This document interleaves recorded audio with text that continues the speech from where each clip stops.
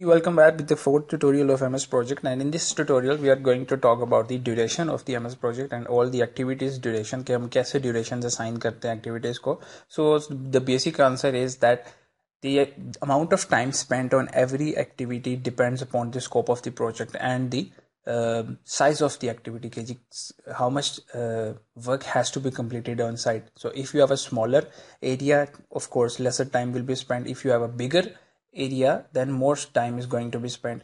So how do one can get an idea about the time of a certain activity, that how much hours are going to be spent, let's say on the clearing and grubbing of a site. And of course I have told you that it depends on the amount of trees, amount of garbage and all the things which need to be cleared. The site has to be cleared from them. But again, if you want to understand and get a preliminary idea, that basic understanding, or you can say some estimated time, so there is a book which I told you in the previous tutorial, Estimator's General Construction Man-Hour Manual. The link I also gave in the previous tutorial, I can also give in this tutorial. So I'm going to first tell you that if you guys are having no experience, then how to estimate the duration of a certain activity. But if you guys have experience, those who do know that how much time this activity is going to take, they can just enter the duration here in this cell in front of every activity. For example, clearing and grubbing, I say that it is going to be completed in 0.5 day, half of the day. And now layout, I say it is going to be completed in 0.25 days. Now 0.5 days means 4 hours, because the standard working hours per day we have defined in this project are 8 hours. So 5.5 days means 4 working hours. Excavation, let's say I give it 2 days. Compaction 1 day. I'm just going to give the amount of duration by my own self. I am not estimating them properly. So field density tests 0.25 days, termite proofing 0.3 days, lean concreting, let's say 1 day, curing of lean, it takes time, curing of lean anyways, let's give 7 days, shuttering of foundation 1 day, steel reinforcement, let's say 2 days, concreting of foundations 2 days, curing of foundations 7 days, shuttering of columns 1 day. अब मैं सिर्फ going to just enter the duration by my without estimating them.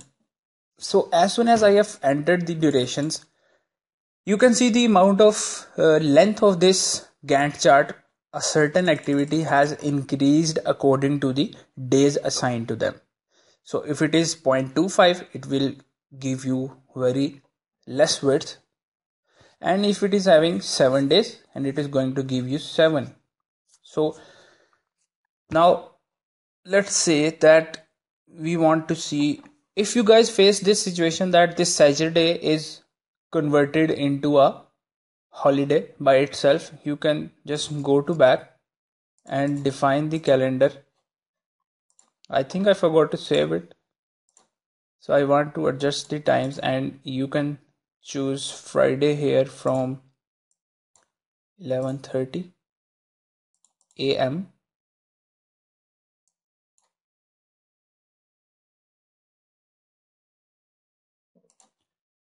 again 11:30 a.m. to 12 p.m. So continue to step 3, step 4, step 5, save and finish. Now you can see that Saturday is converted into a working day, and it is just eliminating Sunday from the calculation of the duration. So I was telling that 7 days it is going to show you the length of the Gantt chart. So by just seeing at the Gantt chart, one can get an idea that which activity is going to take how much time.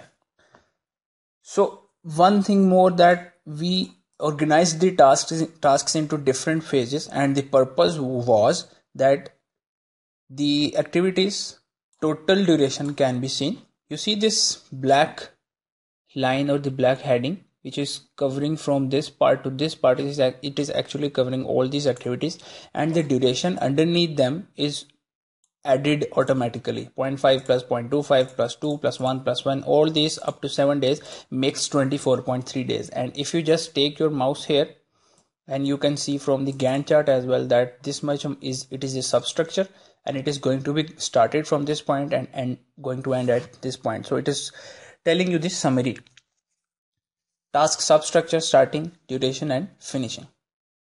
Similarly, in the superstructure as well, if you want to see, you can just have an idea how much time the superstructure is going to take. Just take your mouse here and wait a couple of seconds. You will be seeing the summary here. Okay, now I'm going to tell you how to estimate the durations. So the book which I have is Estimator's General Construction Man-Hour. The author is Jonas Page. You have to first read the index, which activity you want. All the chapters are there. For example, if you have an already existing structure, तो आपने उसको तोड़ना है, demolition you have to do, then you have to see the time of the amount of time spent on the certain activity of demolishing the structure. Anyway, site grading and structural excavation, if we go for the removing trees, clearing and grubbing activity के अंदर we go for the removing trees or removing tree shrubs, clearing trees and brush. Let's say page number 13. So let's go to page number 13 for clearing and grubbing, removing trees. So all the persons who are not familiar with this book, you have to read these initial pages first. They have written some things about the estimation and how they have done. They have taken the average rates and all the things. You have to first go through that. So then you have to come to the certain activity which was on page number 13, and let's go to page number 13 now. So here it is, site grading and structural excavation. Removing trees. Average tree diameter in inches. Of course, the amount of time spent in deleting, you can cutting a tree depends on the diameter of the tree. The bigger the diameter, जितना बड़ा दरख्त होगा उतना ज़्यादा time लगेगा. The more time it is going to take. And also the method of removing the trees is also important. It is given here. Cross-cut saws. This is a method to cut. Chainsaws, which is automatic. You can just Google them by writing their names and click on images. So the diameter is written here, 468 in inches. It is also dependent on the type of wood. If it is hardwood, it is going to take more time. If it is softwood, it is going to take less time. Also, which type of area is it?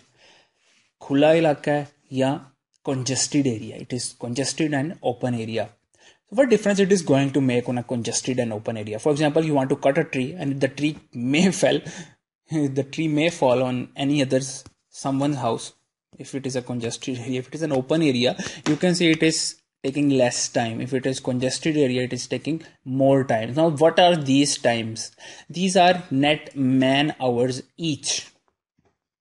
Now, it means that if you have to cut a 6-inch diameter of a tree by using the method of cross-cut saws, and the type of wood is hardwood and it is in congested area, then the amount of time spent will be 3.53 hours.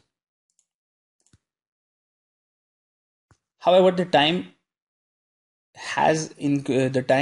also includes the time of disposal and other things. So for that you have to go through these initial text of the chapter, because 6 inches is, you can say, very less, and you can cut that in a very lesser time as given here. Maybe the time of disposal and removal is also added here.